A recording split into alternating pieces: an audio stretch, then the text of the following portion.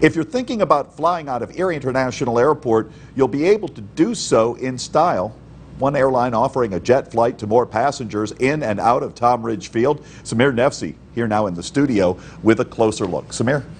Sean, good evening to you. With air travel taking ahead, of course, due to the COVID-19 pandemic, it now seems to be soaring in a better direction, at least at the Erie International Airport. It's the landing of a new era for the Erie International Airport, now offering the biggest flight consistently between Erie and Charlotte, North Carolina.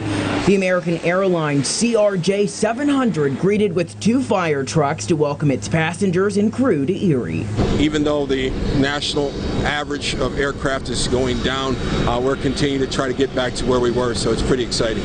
And this aircraft marks the first time you'll be able to fly consistently in first class out of the Erie International Airport. Capacity for the airplane is 76, which is more than 20 additional seats. Prior to the pandemic, flights to Charlotte were filling up, so instead of adding another flight, American Airlines brought in a bigger one. It's important because it gets more people using the airport. The business travelers look forward to flying in and out. Some like to fly first class. Mark Turner was one of the first to fly out of Erie on the CRJ700. He says it's exciting to see the changes. I think it's great. I mean, it's great to see Erie, growing in some ways, and the airport is a key part of that.